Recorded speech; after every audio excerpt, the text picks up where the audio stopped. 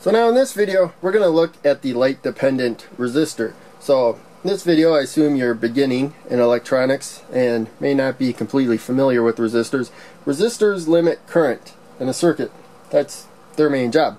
And that current may also set voltages somewhere, but ultimately they limit current based on the voltage across them. So these two LEDs are in parallel. They're passing about the same amount of current because that current's being set by the resistor, and they're passing current independently. Half the current's going through one, half the other. They look to be about the same brightness. So the LEDs, I got them from different sources, and some of them got abused more than others. But when I move it to this resistor, you can see it gets quite a bit brighter. So I did a couple videos on this. I'll rush through quick. But this one is a 1 kilo ohm resistor.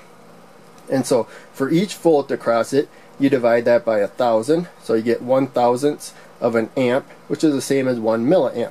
So for each volt across a 1 kilo ohm resistor, you get 1 milliamp of current. And this LED is going to block about 2 volts.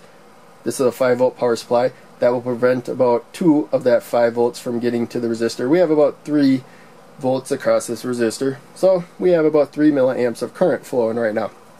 So I did a couple of videos on that, as I said. I'll try to remember to link them in the description so that you can watch them. Now this is a 220 ohm resistor. So it's about 1/4. Well, we'll make the math easy. 1/4 the resistance. So since it's lower resistance, you have more current. About 4 times the current to be exact. So there's about 12 milliamps of current going through here. And probably just a tiny bit more, but about 12 milliamps. Anyways, it's brighter. That's the main takeaway. So let's get to the light dependent resistor. We are going to move this resistor over because the light dependent resistor does not always have enough resistance to safely limit current from a 5 volt power supply. So we have the resistor still going to the LED. We're going to put the light dependent resistor in series. So hopefully you can still see those connections. So I just plugged it. Nope, I was 1 row off. That's why the LED didn't light up at all. And so it's to the positive rail, to the resistor, and then the resistor goes to the LED.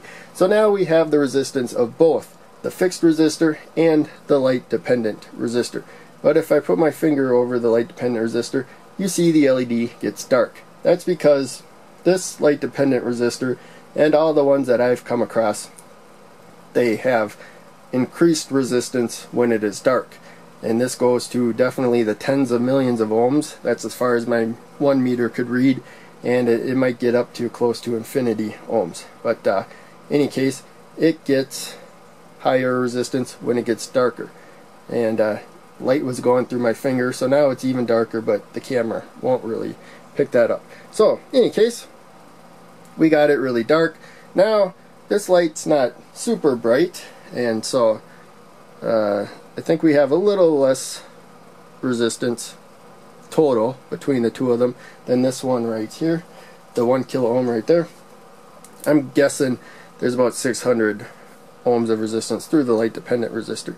But you notice when I get my headlamp on there, now you can see the resistor being protected by both the light dependent resistor and the 220 ohm resistor more than the 1 kilo ohm resistor. So I think I probably got down to about 30-40 ohms of resistance for the light dependent resistor one, plus the 220 ohms of that one. So that's all there is to that component. This particular circuit isn't useful for a whole lot. We can improve it a little bit. I might do that in the next video or an upcoming video. But for the most part, I just wanted to demonstrate exactly what the light dependent resistor does. You'll read about it a lot, and this is a simple demonstration that I think illustrates it really well. So thanks for watching, and I will see you in the next video.